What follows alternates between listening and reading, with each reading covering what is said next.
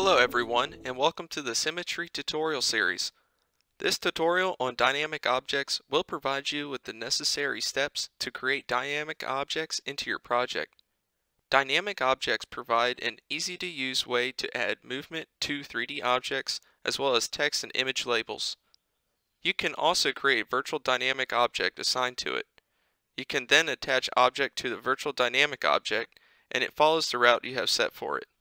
Now let us begin by going over where to create new dynamic objects can be accessed. To access dynamic objects, in the ribbon menu, click on the Objects tab, and in the Dynamic group, click on one of the following options: Ground Object, Aerial Object, and Move by Time Object. To create a ground object, click on Ground Object and the Dynamic Object property sheet is displayed. If you want to position the dynamic object based on where the mouse is pointing in the 3D window, on the top bar of the Labels property sheet, click XYZ Magnet.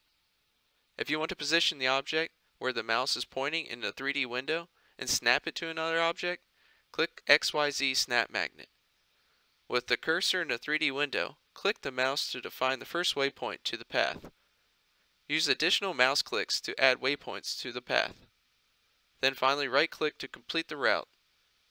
Then in the property sheet, under Object Options, for the Object Type field, select one of the following: 3D Model, Image Label, Text Label, or Virtual. If 3D Model is selected, browse for the required model or image file. If Text Label is selected, enter the desired text string. Next, for the Motion Style field, select Ground Vehicle.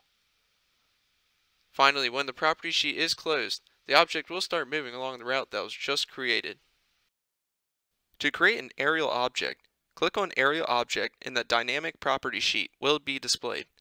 Follow the same steps as before, but change the Motion Style field under Object Settings to Airplane, Helicopter, or Hover.